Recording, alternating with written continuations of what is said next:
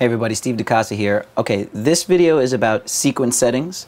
It's about figuring out, what your sequence settings are as opposed to your media settings and how you can match them up.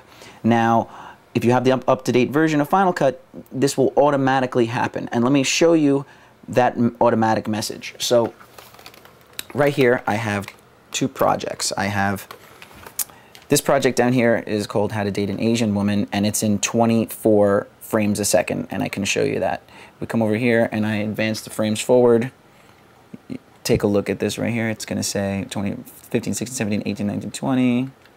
Just demonstrate. And then see 23, 24 frames in 1 second. I also have another project.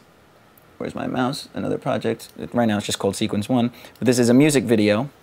And you can see that over here. There's a little music video stuff going on. Now the music video is not, I'm hitting the wrong button. Music video is not 24p. You can see this right here, 24, 25, 26, 27, 28. So this is 30. Even though I shot it in the 24p look, you can see that it is not actually 24p in the sequence. Now, what were to happen if I were to take a shot from the video, the bomber's video, let's say this guy, which is 30 frames a second, and put it into the 24 frame a second sequence. Now, if your sequence is empty, so let's delete all of this. If your sequence is already empty, don't worry, I'll undo that later. Your sequence is empty, and I come over here, I can never find my mouse, and I drop it into an empty sequence. This is 24p, this is 30, even though it looks like 24p because it's a look. You get this message right here.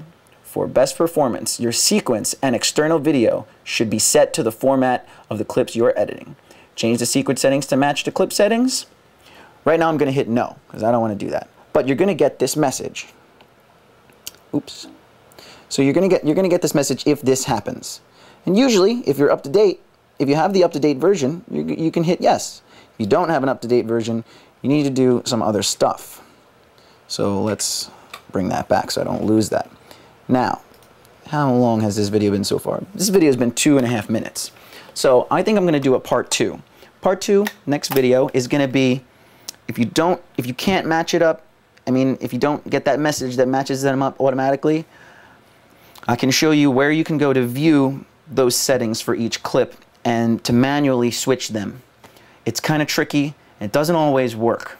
So like I always say, or like I have said, upgrade your Final Cut. So stay tuned for part 2.